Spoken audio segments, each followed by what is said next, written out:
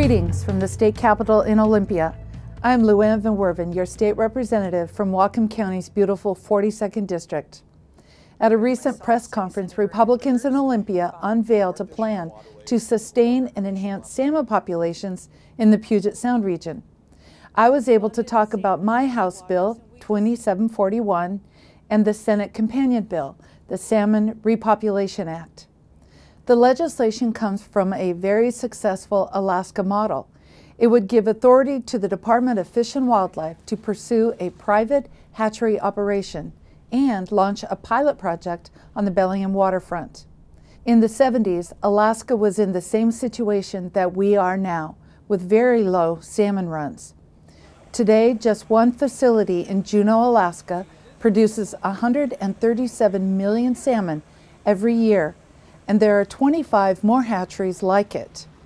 It is a self-sustaining model, as the first salmon that return to the hatchery are sold to cover the costs of operating the hatchery.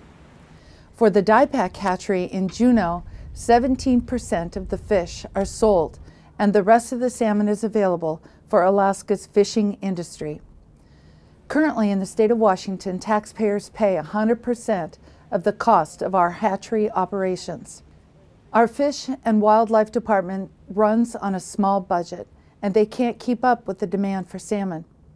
We are in a great position to implement a model to sustain and enhance valuable salmon resources that will benefit recreational, commercial, and tribal fisheries, and dramatically and positively impact the orca population.